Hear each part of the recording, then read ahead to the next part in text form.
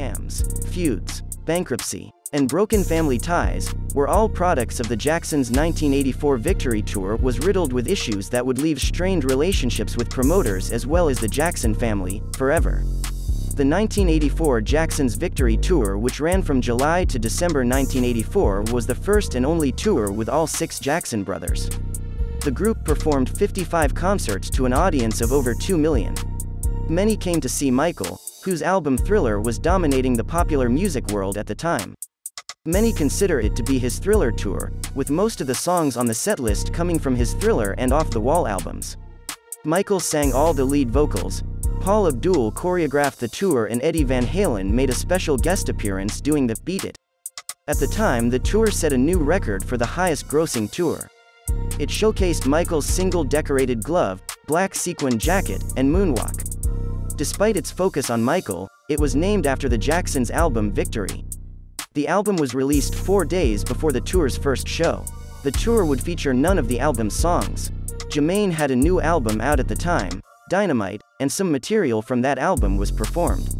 According to Marlon, Michael refused to rehearse or perform any of the songs from Victory. Marlon also stated that Michael had only reluctantly joined his brothers, who needed the income while he himself did not. On the tour, tensions between Michael and his brothers increased so much that at the December 9th concert he announced that it would be the last time they would perform together, ending plans for a European and Australian leg of the tour in the spring and summer of 1985. The Jacksons and promoter Don King did make money from the tour. Michael donated his share to several charities as he had promised before it, but the rancor between him and his brothers had a deep and lasting effect on the Jacksons as a family, alienating him from them for most of his later life, and effectively ended the Jacksons as a performing group.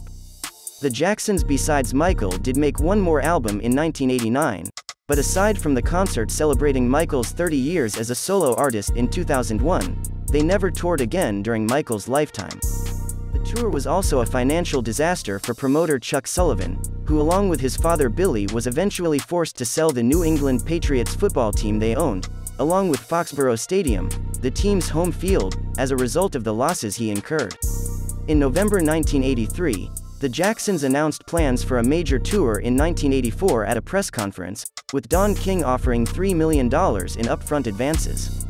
The Jacksons had not lined up a promoter for the shows.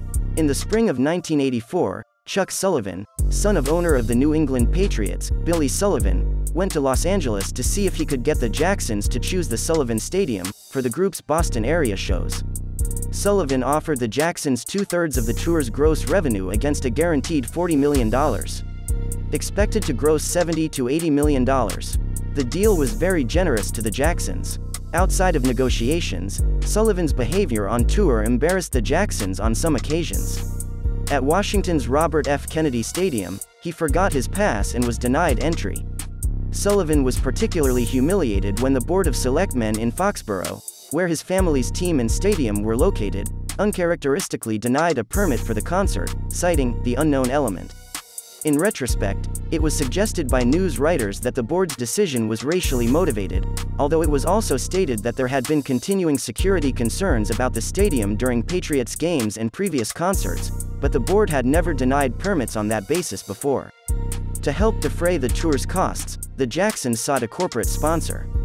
They had all but concluded a lucrative deal with Quaker Oats when King came to them with a deal he had already signed with Pepsi. Although it would pay them less money, they had to take it and break off talks with Quaker. Part of the deal was that Michael, who did not drink Pepsi, would have to do 2 commercials. He made sure that his face appeared minimally in them to avoid overexposing his image. During filming of one of the 2 commercials, Michael suffered 2nd and 3rd degree burns on his scalp when a pyrotechnic malfunctioned, catching his hair on fire. Many people, including friends and associates of Michael, believe this incident is what sparked his problems with prescription drug abuse. King, Sullivan, and the Jacksons' father Joe Jackson, who no longer managed any of his sons by that point, came up with a way to generate additional revenue from ticket sales. Those wishing to attend would have to send a postal money order for $120 along with a special form to a lottery to buy blocks of 4 tickets at $30 apiece, seemingly to curtail scalpers. Upon receipt, the money was to be deposited into a standard money market account earning 7% annual interest. It would take 6 to 8 weeks for the lottery to be held and money to be refunded to the unsuccessful purchasers. Since only 1 in 10 purchasers would win the lottery and receive tickets, there would be more money in the bank for that time period than there were tickets to sell, and they expected to earn $10 to $12 million in interest. Joe, Jackie, Tito, Jermaine, Marlon, and Randy were in favor of the plan, but Michael was not, and he warned them that it would be a public relations disaster. The $30 ticket price was already higher than most touring acts, such as Prince and Bruce Springsteen, charged at the time, and was compounded by the requirement to buy 4. This put tickets out of reach of many of Michael's African American fans who were not financially secure.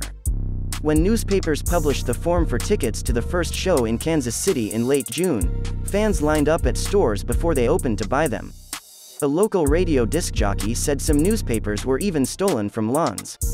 On July 5, 1984, after receiving a letter from 11-year-old fan LaDonna Jones, who accused the Jacksons and their promoters of being selfish and just out for money, Michael held a press conference to announce changes in the tour's organization and also to announce that his share of the proceeds from the tour would be donated to charity.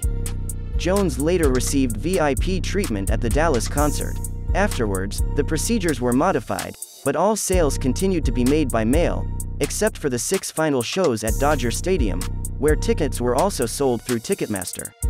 Tickets were typically made available only a week to 10 days in advance, and many tickets ended up in the hands of ticket brokers.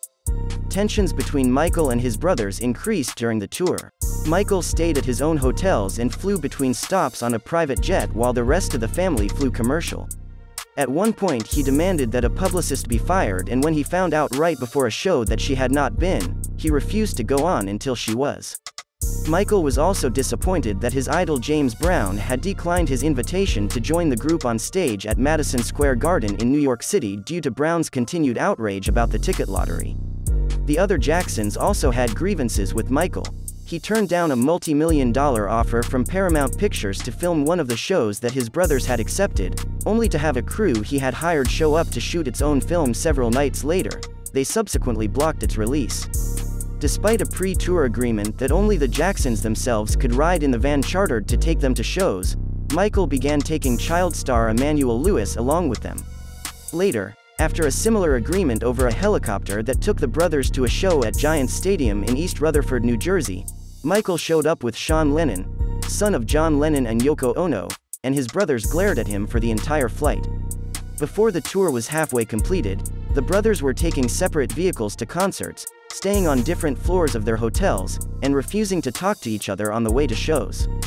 Meetings broke down among factions, with 2 lawyers frequently representing Michael's interests, another Jermaine's, and one more for Jackie, Tito, and Marlon.